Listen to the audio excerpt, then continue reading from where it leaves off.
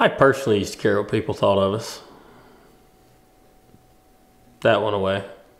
Because you're not going to please everybody. You take your biggest fans and run with them. I think people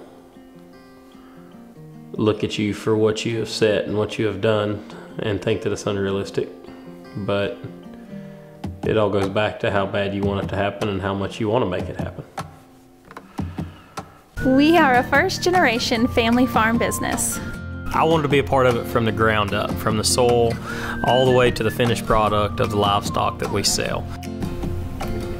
This sure isn't a get-rich-quick business.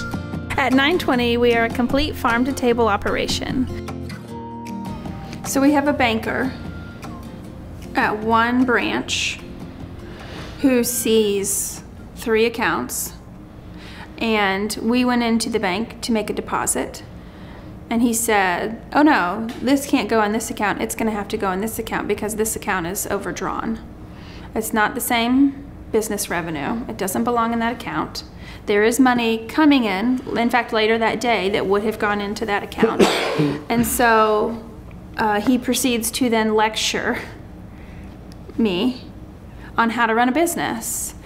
And I just sat back and I just listened and I empathized and I tried to understand his perspective, which I do. Like, you know, I understand he is a banker and there are factors that he's being evaluated on with overdrawn accounts or whatnot. But the difference, I think, for me is it was not a conversation about what's happening in your world. What's affecting this? What's leading to this? What are the other outliers? What are the other things happening? It was, you're making terrible decisions, you're making terrible judgments, you're not doing business right, you're just falling down the drain, I think is what he said. And so I just, you know, and again, he says, I'm not here to lecture you, honey. I'm not here to lecture you, honey, but I've seen this for 30 years now.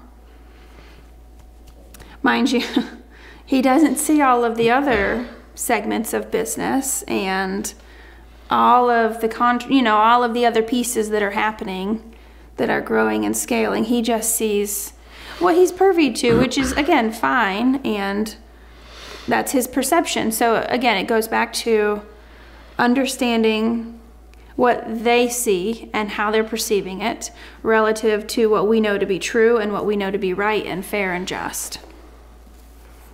The big picture.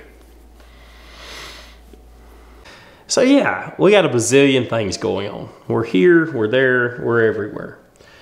No, we didn't say that to brag upon what we're doing and everything that we have going on. But by telling you that and explaining to you how we can handle the hearsay, the this, the that, the folks telling us, you know, that we maybe are doing too much or we maybe are doing this. We've learned to be able to give them grace. We've learned to be able to give them time. We've learned to be able to accept and understand that they don't see the full picture. They don't see the full scope.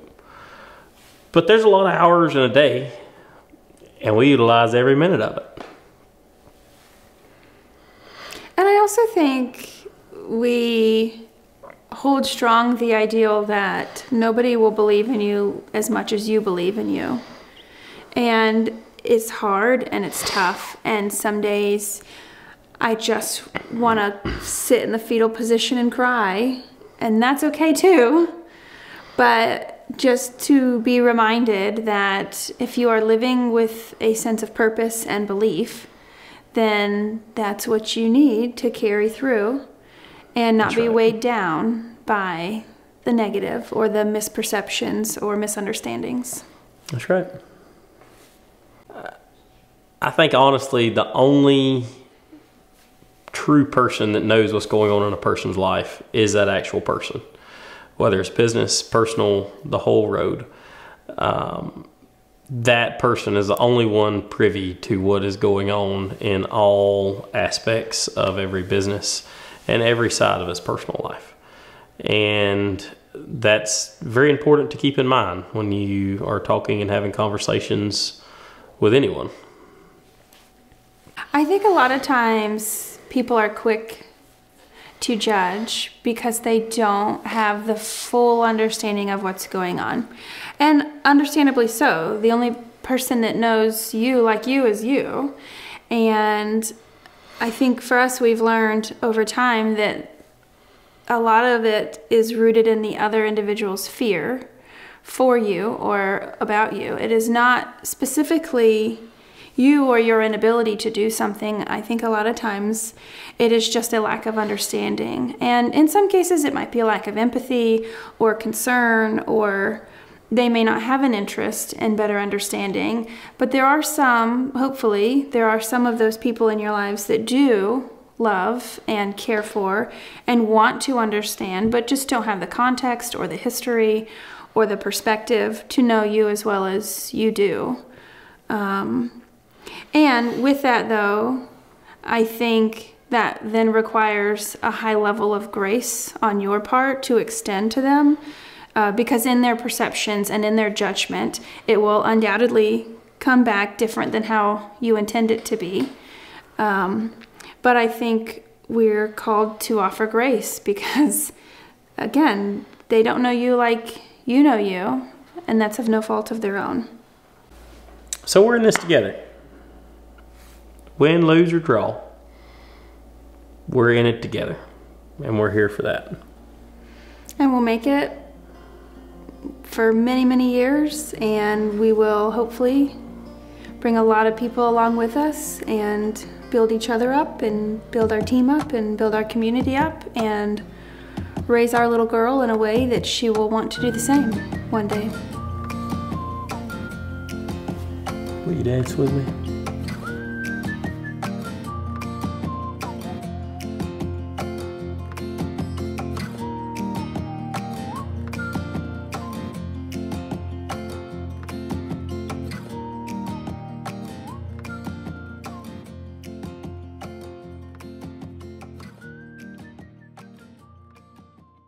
Bazillion, yes. Yeah! Oh.